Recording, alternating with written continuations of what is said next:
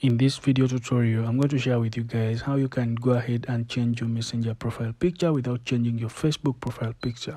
You'll definitely have to head into your Messenger app just right here, and inside your account, you'll definitely have to tap on the upper left corner on your profile icon just right there.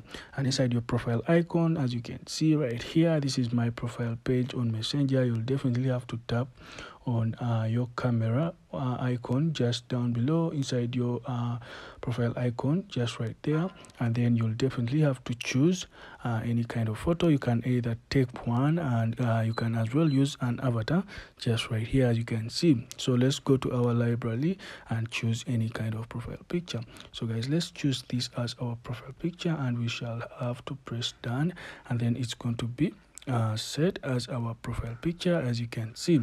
So guys, right here, as you can see, we are going to save it as our profile picture, and it's done right there. Let's try to refresh.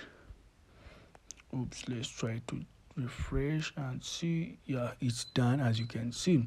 So guys, we've changed our profile picture, but it's not changed on Facebook. So guys, if we go ahead and check our Facebook just right here, as you can see, we still have our profile picture.